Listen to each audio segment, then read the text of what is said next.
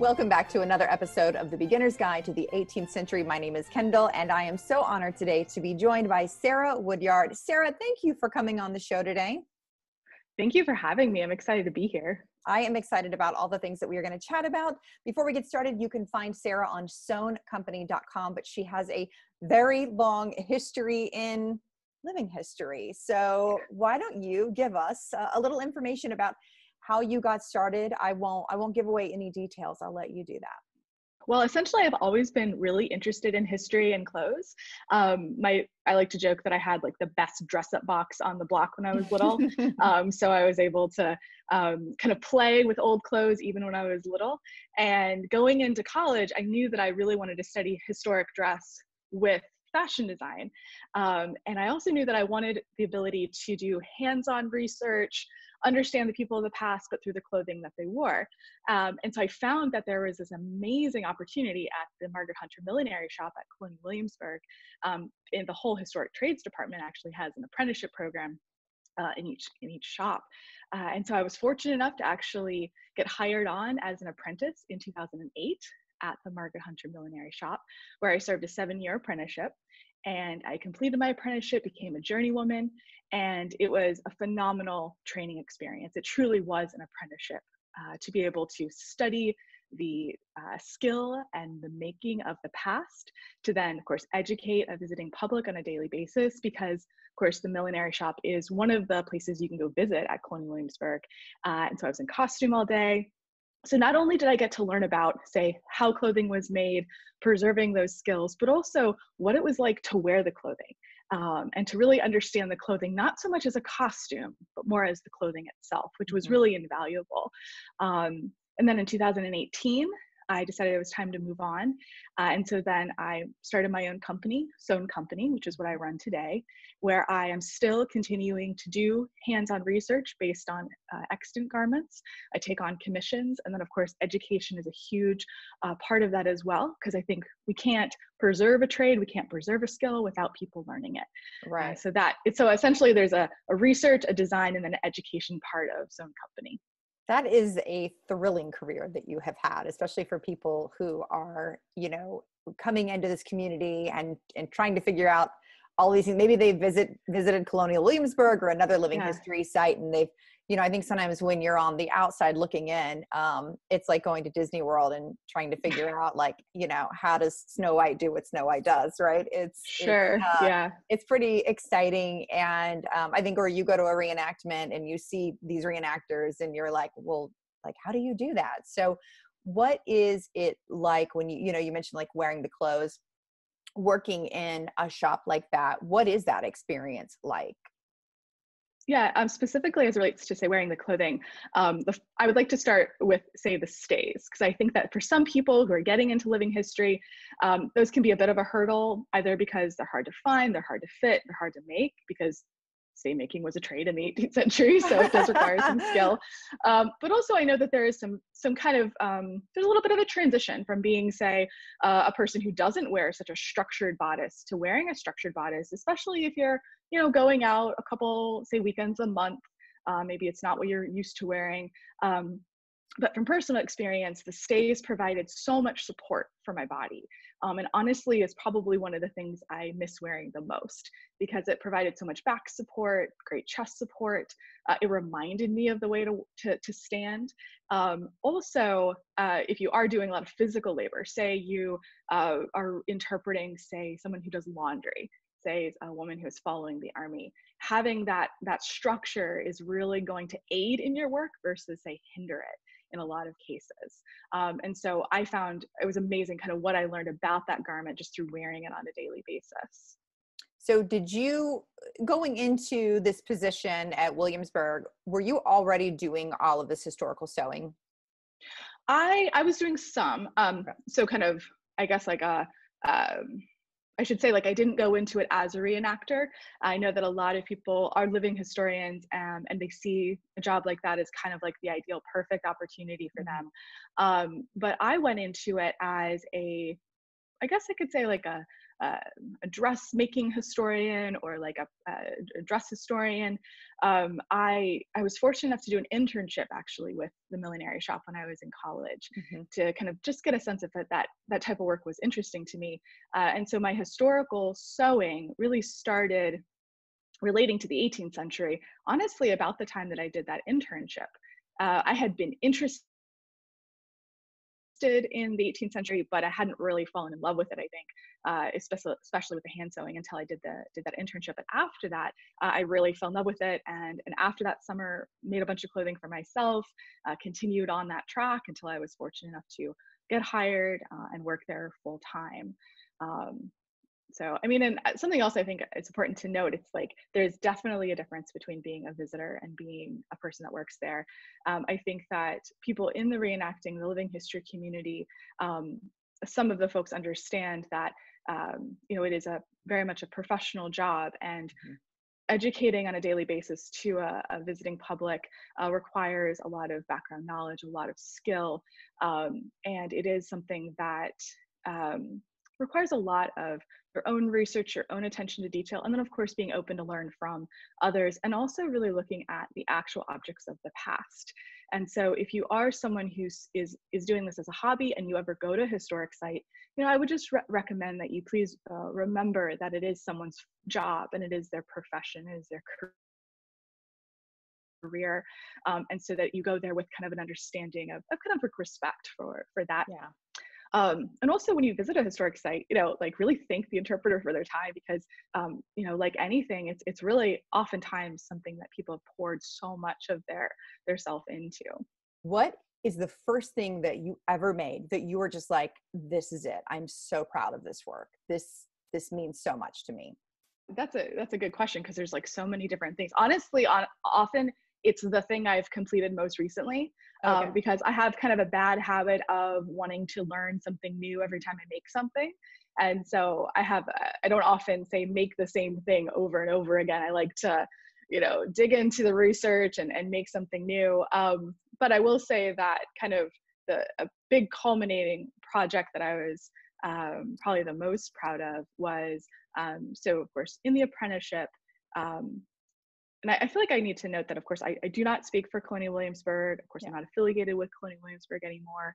But one of the most exciting projects that I ever worked on was a large recreation project for my final apprenticeship. So when you're an apprentice, each year you actually have a different skill set that you undertake. So there's year one, there's year two, et cetera. And then there's a culminating final projects. And there's actually 3 final projects that you have to do. You have to recreate from an extant garment, you have to make something to fit a body, and you also have to make something from a picture and interpret what's being worn in the image. And so I picked one of the few surviving images that we have of English milliners, an image called A Morning Ramble, or The Milliner Shop. And I was forewoman on that project to recreate all 3 articles of clothing that the women were wearing in that picture. And so I was responsible for either overseeing the patterning or actually creating the design, such as like the bums and the aprons and a lot of the garments that were being worn in that particular image. And then I led a really awesome work day of a bunch of people coming together and sewing pieces together. And then I gave a lecture during a conference, kind of talking about the meanings of the image, talking about the meanings of kind of like gender identity, sexuality, as it interconnects with the millinery business at the time. And we recreated the whole portrait on stage. Wow. So for me, that's probably been the most exciting project, because I love the designing element of it. I like stepping back and breaking all the pieces down and kind of visualizing what that image might have been in reality. You know what? I realized we should probably back up a little bit, because we do have people who are watching the show now, and they are very, very, very new to 18th century living history. And they're probably hearing this term millinery a lot, which we hear it a lot. And they might be thinking, well, what is that? What does that mean? Because sometimes that's associated with hats, and what does millinery mean? So maybe break that down a little bit. Yeah. Oh, yeah. That's such a good point. So let me actually define both millinery and mantua making, because mantua making is kind of like a bizarro word too, I think. Right. Yeah, but yeah, millinery. Yeah, that's a really good point. So millinery, of course, today means a hat maker, a hat creator. in the 18th century, milliners were actually creating all of the extra pieces that went with a woman's wardrobe, a man's wardrobe, or a child's wardrobe, what we would call accessories today. However, it's important to note that milliners were not making accessories in the 18th century because the word accessory meant someone who helped with a crime. So, it's like, sure, your wardrobe could be a crime, but like, an accessory is not like the cap or the apron or the head wrap that you're wearing, and so instead the millinery meant like the apron, the ruffle, the neck stock, and so forth. Also, those were often called ornaments. They were called, sometimes if they were kind of overly done, like fippery is another word you might see kind of thrown out there. And then as it relates to mantua making, that is the person who made the upper body fitted garments, typically for women, though some mantua makers did make other things too. So sometimes there was a little bit of, crossover. But that's typically your mantua maker is cutting and fitting, say, jackets and gowns to fit the body. And I should note that a mantua maker, that trade was not considered like fancy. It wasn't like going to a couture house today. Your typical everyday person from really all walks of life, either be it someone really wealthy or someone on the lower sort, or someone who is enslaved, they're going to be getting clothing that is potentially custom made for them. Labor was inexpensive. It's really the textiles that's the expense. And so if you are, say, portraying somebody who is doing a lot of physical work on a daily basis and you're wearing a fitted garment, it likely would have been either cut by a mantua maker in the 18th century or cut and sewn by a mantua maker in the 18th century. What about the undergarments, like the shifts and the stays? Who would have made those? Sure. So a shift was made by a variety of people. In Virginia, an enslaved woman who was a seamstress might have made a shift. You might have bought them ready-made at a millinery shop or at, say, a general storehouse, because they were being made by people who are not paid a lot over in England, and then imported pre-made. You also do see women who have a little bit of more time, luxury of time, making shifts in the home. So you actually see them made in a whole host of places because they are such a vital part of at least the English woman's wardrobe. And they don't have to be so fitted. They're not exactly cut to the body. Right, yeah. So typically linen was actually woven at a certain width that was intended to be made into either a shirt or a shift. And then that large rectangle would then be cut into other geometric shapes, such as other rectangles or triangles, in order to create a voluminous garment that would be worn underneath a pair of stays. And it's also important to note that you also see women who are from native populations, for example, like the Pamunkey women in Virginia, the Nottoway women in Virginia, might have been wearing a shift after contact with the English as an outer garment. So the way that a native woman might view a shift is very different than, say, the way that someone is dressing in an English style might use a shift. And then stays would, because stays are such an important fitted component. Yeah, so I probably should do some sort of video about my experience just wearing stays, because I really liked them and I thought they were wonderful. But you do, of course, have stay makers who were trained specifically in the making of them, just because the measuring is so specific to the body. But then you also see examples of like secondhand stays being sold. You see examples of people talking about stays being sold in their shop and almost indicating that they're not ready-made, but they might have been like partially made up and then fitted to a particular person. So again, kind of that notion that they are accessible to a broad scope of people if they are dressing in that manner. Right. Something about the stays is that, again, if you are, say, a living historian or a reenactor who maybe wears them maybe 10 times in a year, 12 times in a year, that may not be it might be enough time, but sometimes it's not enough time to actually even wear them in. So like my stays that I wore for maybe 7 years or so, I had a couple pairs that I would wear, were actually boned with split oak, which is what you get from basket makers. And you can still get split oak from basket makers to bone your stays with. It does feel very rigid. So for about the first week of wearing them for 8 hours a day, so for about 40 hours of wearing, they did feel very rigid. And so it's important to really have an open mind about this. People have said like visiting the past is like visiting another country. So you really do have to be open to new experiences and really open to learning, and not just assume that the way that we do things now is a better or worse than, say, the clothing that they wore then. But as I wore my stays, they actually molded to my body.